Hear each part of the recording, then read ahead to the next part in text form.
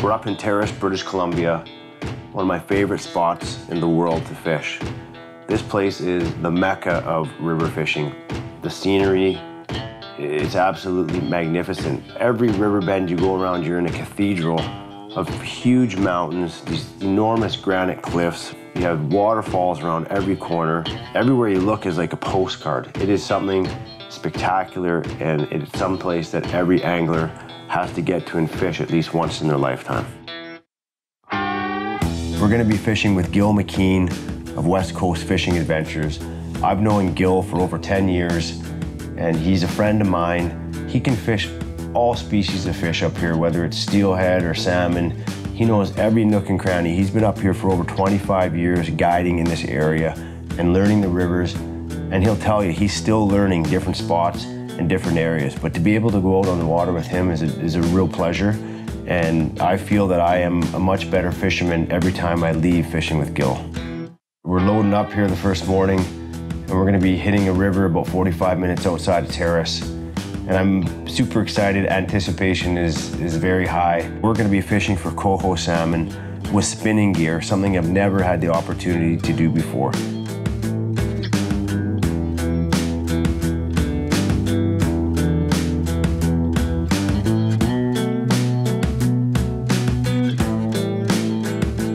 Made our way upriver here for quite a distance, and we passed over a lot of fish on the way up here, but we've only been here about 10 minutes, which is, you know, pretty encouraging. Oh, fish on, straight from the sea.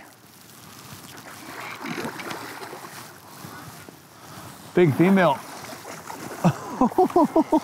Not quite ready yet. Got doing a dance with you. Yeah.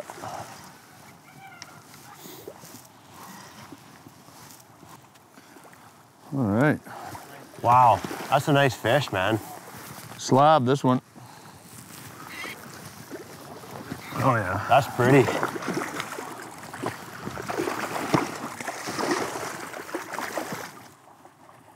Not quite ready to give up just yet. Come here.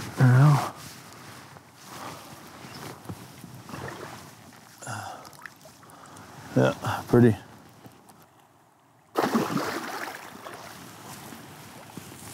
That was a beauty, Mo. That was a nice fish. Not long from the ocean, that one. Getting a real mixture in here. I see the fish right there, Mo. Right where your spoon just landed. Yeah, I just hooked up. You got one? Yeah. Feels like a little guy. Trout. This might be a trout. Yeah. I think so. Yep. Is it? Yep. Nice dolly. Yeah, that is pretty. Yeah, there's a lot of different species in here right now. You got cutthroat, dollies, coho. Aggressive, eh? Taking that spoon. Well, they're hungry. It's the last meal before winter, man. Oh, there she goes. That's a nice fish.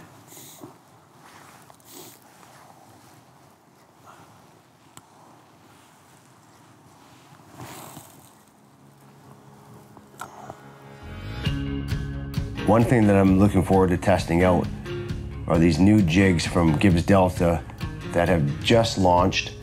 Zach Tackle twitching jigs.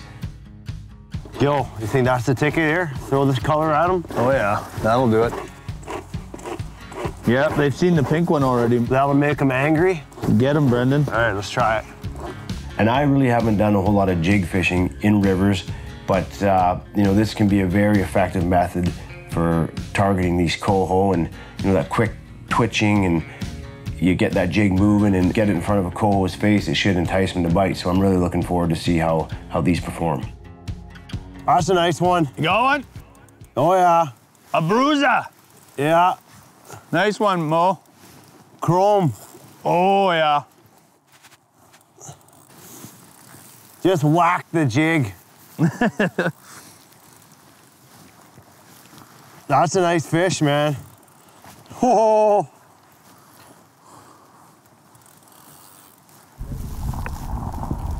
You getting jiggy with it, Mo? Getting jiggy with it over here. Nice chrome coho here on the jig. Just twitching that jig through this run here and just smashed it. Nice looking fish. Pretty fresh out of the ocean. There he goes. Go do his thing. Nice fish. One of the things I really love about river fishing is the ability to get out and walk down a bank and actually break down a piece of water. A lot of times you're trying to look for seams or shallow water and a little bit of a drop-off meat. Typically these fish in the river will hold in those deeper slots, and they'll come up and feed on the edges. So you're constantly studying the water, trying to figure out where do I need to make my cast. Depth is important. Where these fish are holding in the water column will determine where you want to angle your cast and how deep you want your presentation to be when it gets in front of the fish. You're constantly thinking things through your mind and trying to break down where these fish are and how you can get them to eat. Strong, man. This is strong fish. Another big guy, dude. Look at this guy. There he goes, ready? Let him go. Oh, another nice fish, eh? Oh, beauty. Wow. That's sweet. That's what it's all about right there, Mo. Where have you been?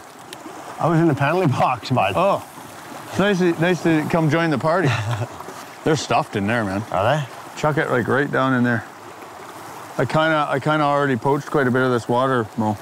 That's all right. You're a little bit late to the party. Well, that's what happens. Right there? Yep, that looks good. Got to entice one of them. Oh yeah. I think he might have cleaned them out. Well, we'll see.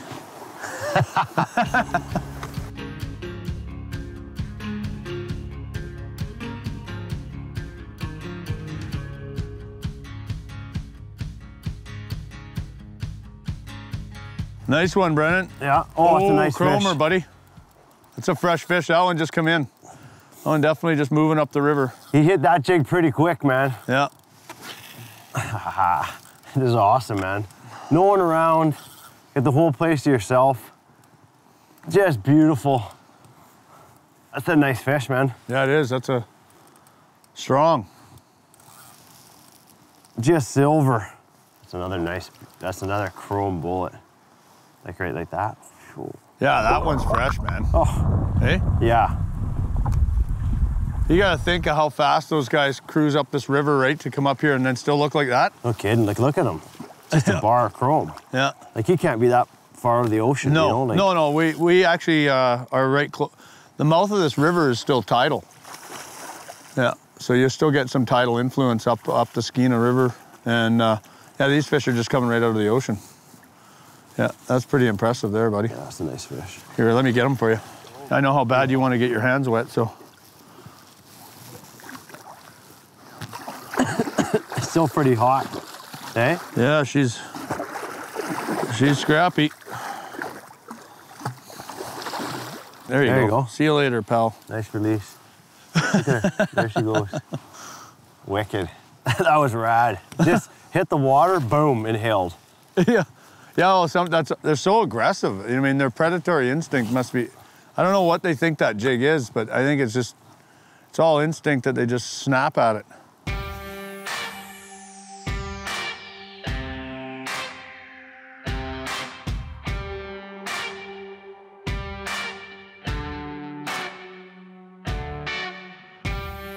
I'd say we kind of laid waste. What's that, bud? I'd say we kind of spanked them. I would say that was an incredible stretch of water. Like maybe the most productive piece of water I've ever fished for any species. Like one little stretch, eh? Yeah. They're in there thick. They're mega. And I got a feeling there's a couple other spots that might hold some fish in here. Yeah, and maybe a little picturesque waterfall. And yeah, waterfall. We haven't even contemplated heading downriver to where we passed over all those fish yet. How many do you think we passed over? Oh, there's hundreds of them. That's what makes the coho fishing so much fun too, right? I mean, you can bring your kid out here, Brendan. Bring your kid out here. You can catch lots of fish, good action, have a lot of fun. Well, that's the thing with kids too. I mean, a lot of kids have short-term attention spans, right? So you get them into fish like this, and they have they'll keep casting. Yeah. Keeps them busy, right? I mean, I kind of felt like a little kid. What about you? Definitely. It was awesome. Yeah. Like a kid at a candy store. Yeah, that's right, yeah. It was good. Yeah. One of the toughest things about fishing is leaving a fishing spot when you know fish are there and you're catching them. But at the same time, there's always that question, well, you know, what's around the corner? Is there the same amount of fish up there? Are there bigger fish? What's the game going on up around the corner? So that's kind of the thing that I enjoy, is the challenge. Like, hey, can you catch those fish that are up there, and what are they doing? How are they behaving? Is the water the same up there? Are they in a deeper pool? Are they in shallower water? So you're constantly trying to battle these things and figure these fish out and see if you can get them to bite. Right there. It's right there if you're asking. Yeah. That's a hog, dude. Oh. Holy cow, he's boiling over there. He jumped right over your line. I know, I saw that. It was crazy. I thought I was gonna cut you off. Thanks, man. Oh, I mean, my little guy. I lost him. He spit it. Oh, that's too bad. Oh, it's a big fish too. Oh. Oh man. That's so sad. He was a big fish. I didn't see it. You didn't? Wow, I'm telling you, he was big. The thing was just running. Oh, not as big as this one. No. Did you just get him? Oh, that's him. I think he just got him. Oh, back. Dude. That's a monster. Did you see that jump? Yeah. Thing just cartwheeled. Who said Coho didn't fight? Dude, that looks exactly like the fish I had. Thing just, was that what it looked like? Yeah, big. Yeah. I think you got a nice fish there, though. Yeah, it is. He's a thick fish, man. Yeah, he's a beast. That's not the same one I saw jump down there. Yeah, right over your line. That was weird. Oh, yeah. Doing the Coho roll. There we go. Oh, yeah, that's a bruiser. There we go. That is a bruiser. Trout. Dolly. Mo, look at this. That's a nice fish, dude. You got a dolly? Yeah. Let's see. What is that? Oh no, that's a dolly. Yeah, it's a female. Yeah, the males, they get the... Oh, he's got the pink. He's got the pink spots. Yeah, but the males, they get a little more colored. Yeah. Yeah. And she's off.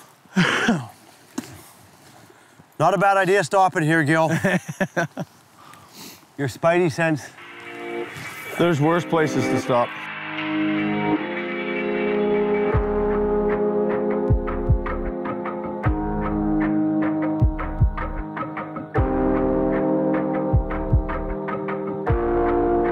Fishing with Westcoast Fishing Adventures is a unique experience.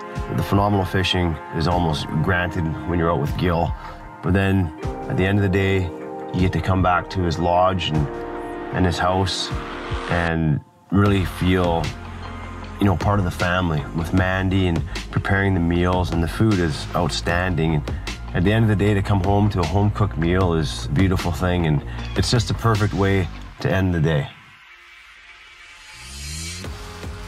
We're heading out here on the second day, and today we'll be fishing with Luke. Luke works for Gil, and he's a young kid, but he has a ton of knowledge as well, and you know, he's super gung-ho. I could tell how excited he is to get on the water, and we talked about trying a different river system today, so we're gonna go do that and see where it takes us.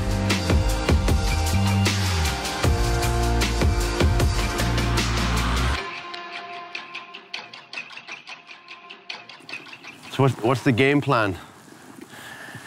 Well, we're gonna walk up here to kind of the tail out of that last run and cast in behind the tree. Yeah. The coho, they like to stack up in that deeper water, kind of slow. Yeah. They're holding in there. Right on that far edge there? Yeah. In that foamy stuff? Yeah, in the foam. You'll kind of cast in and just kind of let your lure kind of just flicker through it. Yeah. And then, yeah, we'll work our way. We'll kind of stand there and fish that quite a bit, and then we'll work our way down, and then along the far bank there where it's deep, yeah, they like to hold up. You can kind of see along there's a pipe in there. And yeah, this is usually a pretty productive spot. All right, let's get at her. Yeah. Looking forward to it. Yeah, let's go do it. Yeah, once the fog lifts, you'll see how beautiful it is up here. Gorgeous, eh? Yeah. Yeah. They're there, right there. That's two. Look at them all. 3, There's a bunch 4. of them. I'm just gonna put it right in front of this guy's nose. The cool thing is if they were freaking active, you could see them actually take this. Yeah. That's right in front of your face. Hello. Hello. Hello. That one was not even phased. The big one? Yeah. I know. You just kind of Is he freaking sleeping? I don't know if it makes it more frustrating or not when you can actually see them there. I know, yeah. It's like they're like statues in there or something, hey? They're not even moving. I know. Huh. We can see fish in these places, and, you know, we're casting to them and casting to them, and we're switching up, you know, our presentations, and we just cannot get these fish to bite. And they're not spooky. They're not even really moving, but they're just not turning at all. And it makes you kind of scratch your head from one day to the next. You know, how many times does this actually happen? Now we can see it, which is pretty rare. A lot of times you can't see it, but on days where you can't see the fish, how often is this happening? We just really couldn't figure out how to get these fish to turn on, although we did catch a couple, and I caught one beautiful chrome buck. Talking to Luke here, we thought it might be, you know, a good plan or make sense to switch river systems here in the afternoon and see if we can find some fish that are willing to cooperate with us. And, you know, we had a good talk about it, and we felt that was the right decision to do. Look at all these chrome fish in here. It just hit the water and he grabbed it. I thought I was snagged. She put it right in his mouth. Yeah. Strong fish. That's a beautiful coho. Big hook on him, eh? Oh yeah. There's your typical northern, hey? Yeah, exactly. Here you go. Oh. Thought he was gonna launch once more. Yeah.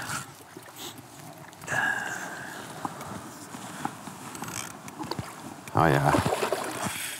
Big shoulders on that fish. Yeah. This river gets big, thick fish. Lots of big fish in this river.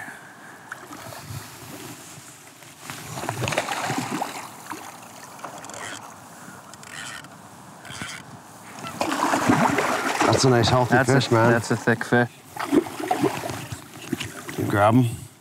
Beautiful fish here on the spoon here. Luke, first cast in there, eh, Luke, with that spoon? Just threw it in and he grabbed it Beautiful right away. northern, that's a fat fish. Yeah, that's a massive. We'll let him go here. There he goes. There he goes. Right on, bud. That was awesome. Nice fish.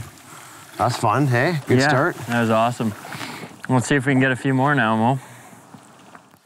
Yeah, fish on. Oh, yeah. That's a nice fish, Brennan.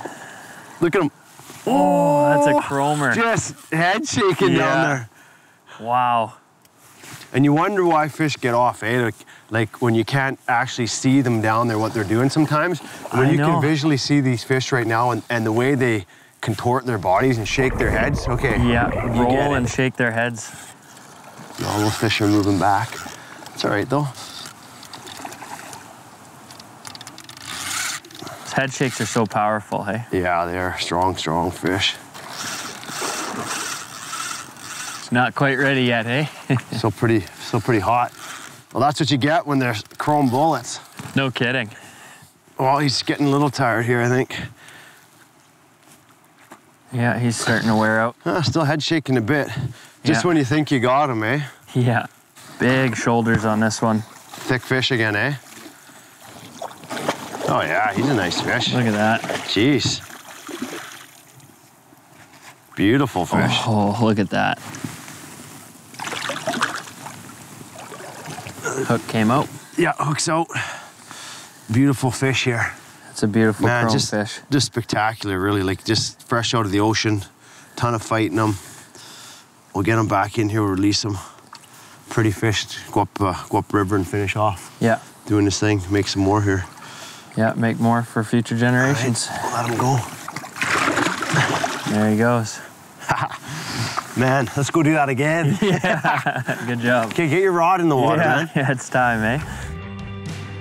Coming to Terrace is always a huge thrill for me. The scenery alone is worth the trip. A lot of times I catch myself just standing in the river and just staring at the beautiful surroundings, and sometimes I find that words really can't do justice to what you're experiencing. And to top off the scenery was the fishing, which was essentially icing on the cake. We just timed it absolutely perfect, and there's nothing else to it. I mean, I don't know if I'll ever get to have another couple days like that in my life. I hope I do, but my arms are actually sore from the amount of fish we caught. Gil and Luke from Westcoast Fishing Adventures, super passionate about their trade and getting their clients into fish, and this truly is a special place and one that I really look forward to coming up and experiencing every time we come up here.